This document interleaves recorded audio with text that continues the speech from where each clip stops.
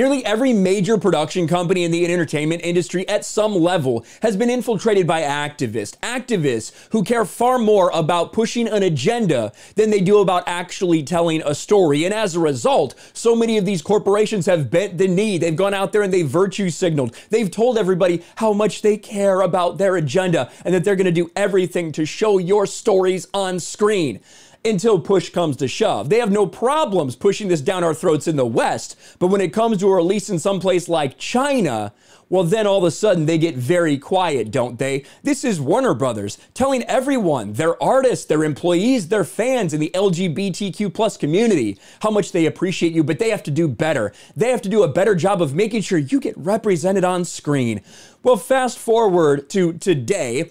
Warner Brothers bows to China by censoring gay dialogue in Fantastic Beasts: The Secrets of Dumbledore. So it looks like Dumbledore still has a secret, at least in China. This entire thing is ridiculous because if you are a Harry Potter fan and you read the books, you know that there was in no way, shape, or form anything mentioned that Dumbledore was gay. It was only afterwards, once J.K. Rowling decided to start rewriting all of her things to make sure it was super woke, you know, when she said Hermione can be black, even though she specifically said her face was pale. Then she said, oh yeah, of course Dumbledore was gay. Everyone knows it was never hinted to in the books whatsoever. Nevertheless, in the third Fantastic Beasts movie, there's a scene between Dumbledore and Grindelwald where he admits that he was in love with him, that this is what was going on between those two characters.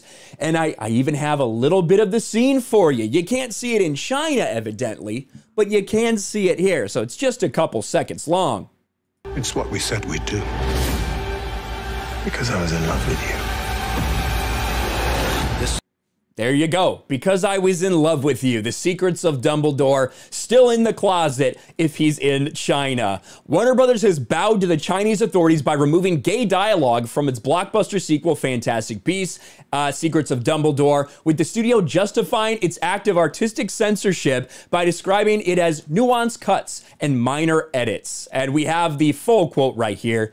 As a studio, we're committed to safeguarding the integrity of every film we release, and that extends to circumstances that necessitate making nuanced cuts in order to respond sensitively to a variety of in-market factors, a Warner Brothers spokesperson said in a statement sent to multiple outlets.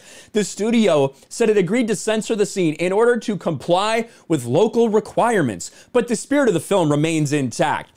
So they cut out 6 seconds of that gay dialogue there, you know, verifying that Dumbledore and Grindelwald were indeed playing hide the wand with each other. That's how they ended up being connected. And there's a couple things to take away from this. First, it's funny that Warner Brothers is getting backlash for this, right? That Warner Brothers, who's trying to appeal to this crowd, who's saying, we care about gay people, we're gonna put more of it in our stories, but you only put it in there where you are allowed to force agenda down people's throats. When it's somewhere where you know you'll get too much backlash, then you remove it. And of course, there's people right now that are taking a ton of shots at them. It's pathetic how willing movie studios are to censor even the most perfunctory LGBTQ plus token moments, in this case 6 seconds, in order to secure a Chinese release. It's funny, yeah, they're like, we're gonna put such a memorable gay scene in here. By the way, the entire thing with a 6-second edit can be completely removed from the movie and it has no meaning whatsoever. That should tell you that it's literally just done to check a box. It's literally just done for release in America to satisfy certain activist groups, to make you feel represented because they put a little line of dialogue in there. In the meantime, you're also alienating a bunch of people who realize that you're doing this for virtue signal points, that it's not about the story, it's about ticking boxes. It's pathetic for Warner Brothers, who already has enough backlash to deal with when it comes to this movie. Fantastic Beasts 3 earns lowest international box office opening of the franchise. And between Johnny Depp and what's going on with that, people despise Amber Heard and are very much behind Johnny Depp and did not want him removed from this role, did not want him recast with Mads Mikkelsen, but it happened. And of course, Ezra Miller continues to get arrested, continues to cause drama. He's in this movie as well, with all of these things playing against them. Now, yet another controversy for Warner Brothers to deal with, all because they decided to put something in the movie that wasn't required, that wasn't necessary, that was literally just a virtue signal. but they didn't have the balls to do it internationally because they knew they wouldn't make any money. Pathetic from Warner Brothers, and they deserve all the criticism they can get. Let me know your thoughts in the comments below. Smash a like button, subscribe to the channel, ring the bell for notifications, share this video out there, and I'll talk to you later.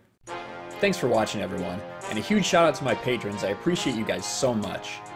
Want to follow me on Twitter or Instagram?